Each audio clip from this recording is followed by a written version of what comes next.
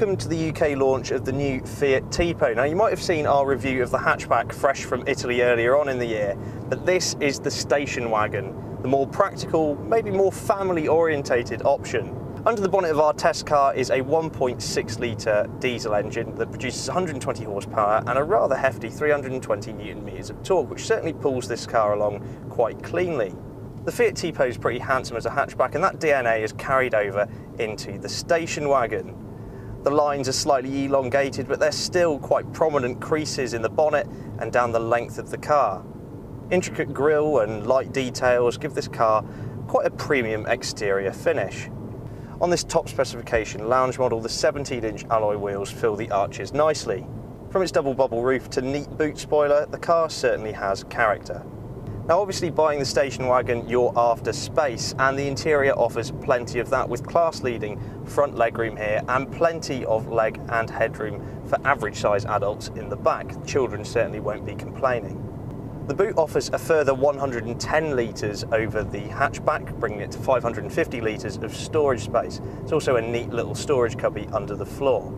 The interior is actually a pretty pleasant place to be. Whilst there's a few scratchy plastics about, the overall architecture is quite pleasing to the eye and it's not dull to look at. Though I will say the infotainment display on this top specification car is a bit small for what you'd expect in this class.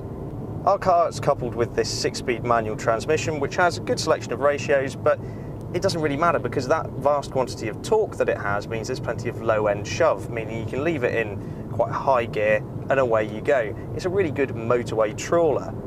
With these larger alloy wheels there is an increase in road noise, but I have to say the ride is actually pretty good, and there's not too much lateral motion from the body as you throw it into a corner.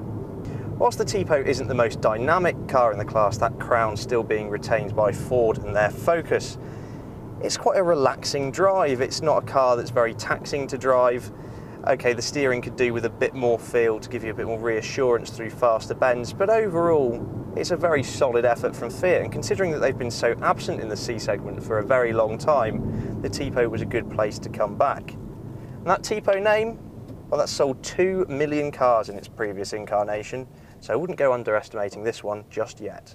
Fiat claimed that this particular model will do 76 mpg and emit just 98 grams per kilometre of CO2.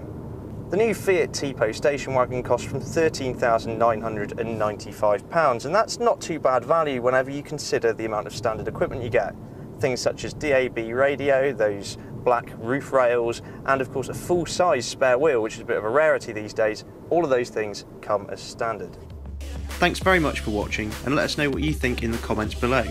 Please subscribe for all of the latest and greatest cars to hit the road. For breaking news and written reviews, visit www.insidelane.co.uk.